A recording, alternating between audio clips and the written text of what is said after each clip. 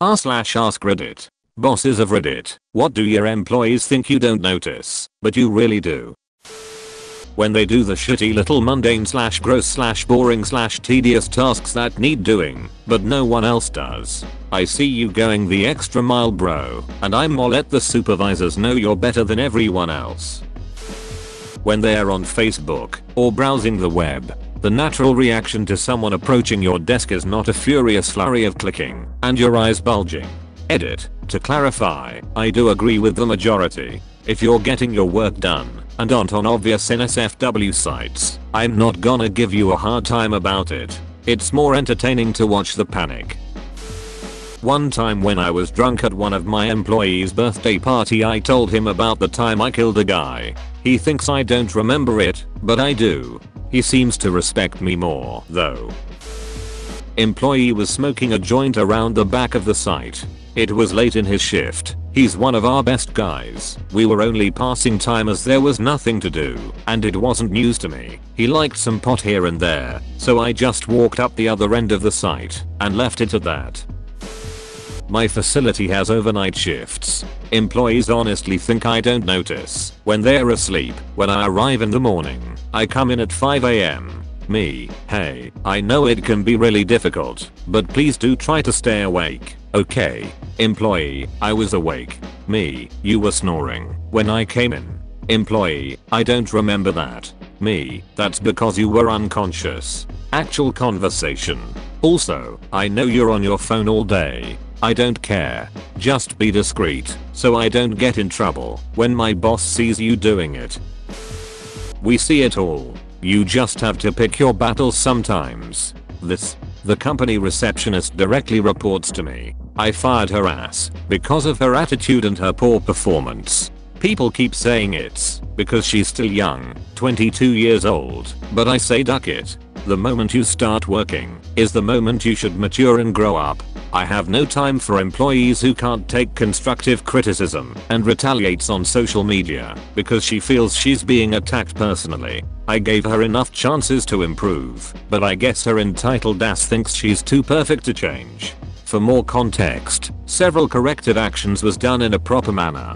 She was given an additional 6 months to improve, and she chose not to. There was no lack in guidance from our part. We work for a global company, and seeing that she posts racial slurs on her Facebook page was not acceptable. I don't really care that she calls me names on her Facebook as well. At the end of the day, the right to keep her job will depend on her performance and attitude. Also, she threatened to physically hurt me for being unfair. What was the cause of termination? Here's a few. Would rather go on social media and watch YouTube videos than work. I had her internet access removed, but then she replaced it with a coloring book. Released several PC units to the courier with no receiving copy. Just gate passes, so technically she gave the PCs away like peanuts. She lost and misplaced documents and would not filter them as they arrived. So we find documents on each other's pigeonholes. Lost and misplaced security access cards and refused to pay for them. I told her from the very start to have people received it, but she did not listen. Tardiness and absences. The inability to accept constructive criticism which resulted in her awful attitude. Military officer here. I see it all. The things they're proud of, ashamed of, happy about, sad about. I see when they want to be better, but they recognize they are not. And the ones who think they're awesome, but are really just slacking and ruining the system for everyone. I'm 26 and I've had to look people in the eye who are older than me and have families and tell them they're on their way out of the army, sometimes for reasons I saw that they didn't think I saw, and not always bad, just slacking compared to peers, and sometimes for no good reason at all. That they take extra long lunches, it's no big deal, usually 5 to 10 minutes, but not every day. That taking a dump can take up to 20 minutes every time. I know they browse Reddit and other sites. While they are there, I don't care. That 2 guys usually comes in late on Monday every week and has their friends at work cover for them. That they talk shit about me behind my back sometimes. One girl that works under me is amazing. She doesn't think I know because no one has told me, but it's fairly easy to see. If I set her on a task, I know it will be done on time, and that she usually goes the extra mile, so to speak. She is going to get a raise coming January and I will give to her retroactively from August this year.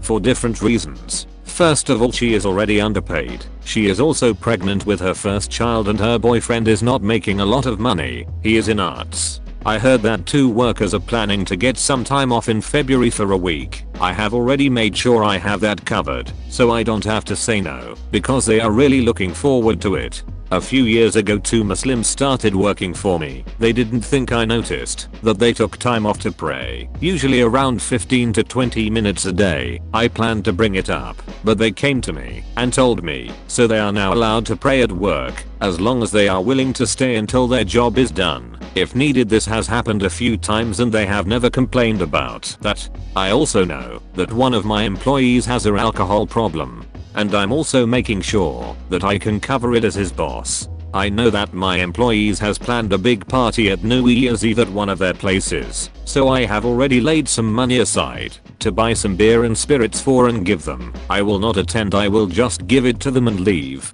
I know that often they leave work a bit early on Fridays and have one guy stay behind to punch them out. It's usually never more than 10 to 20 minutes and I don't give a damn, as long as all the work is done.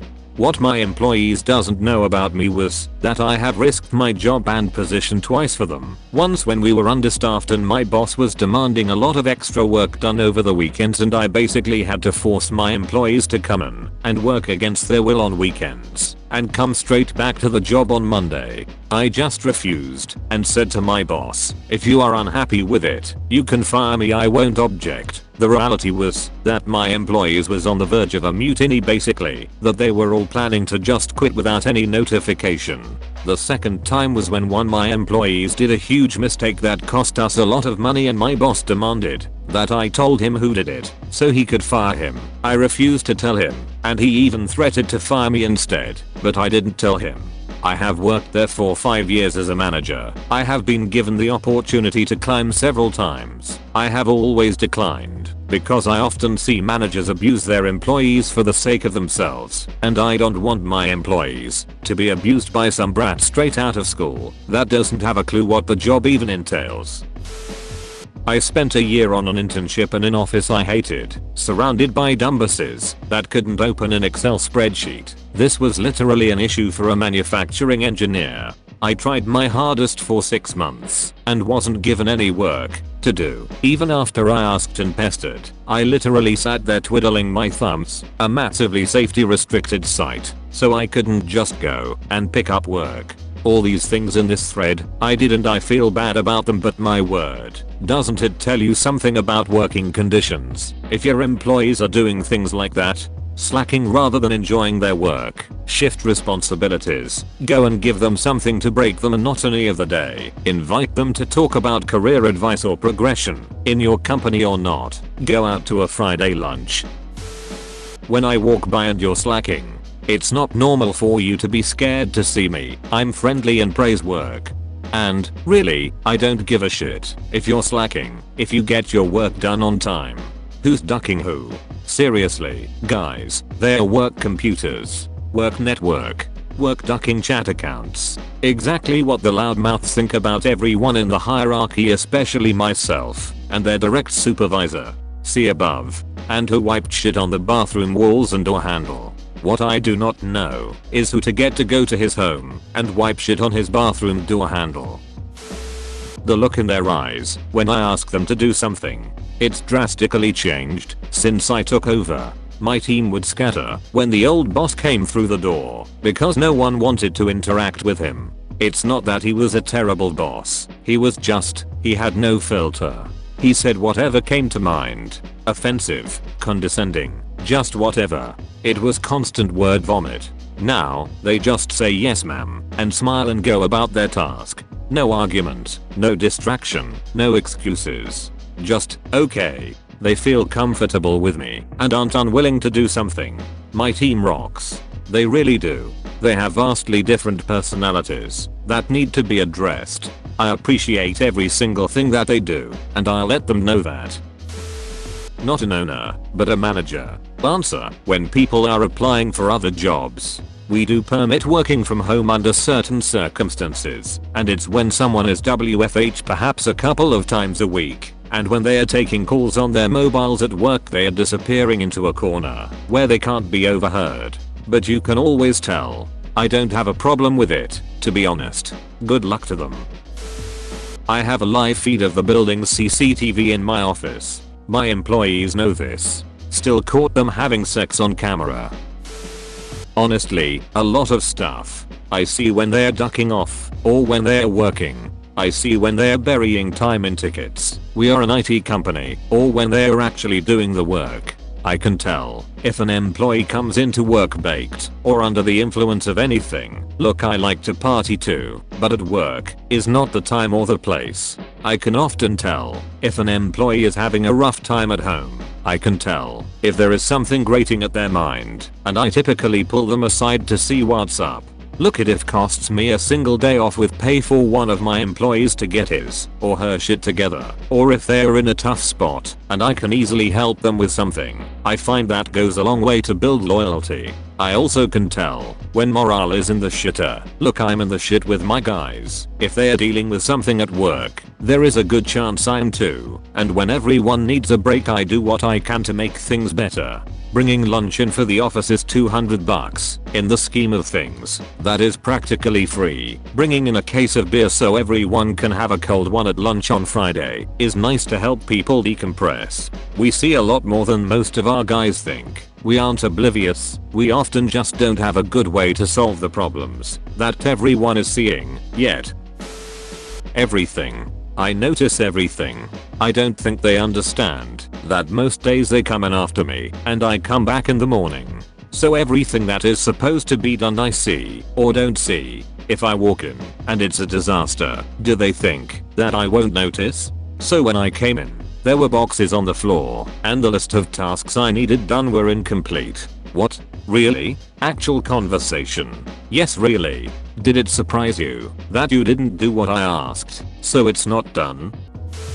When you're not working, and who will get viruses first? I can see all of your web traffic from my desk.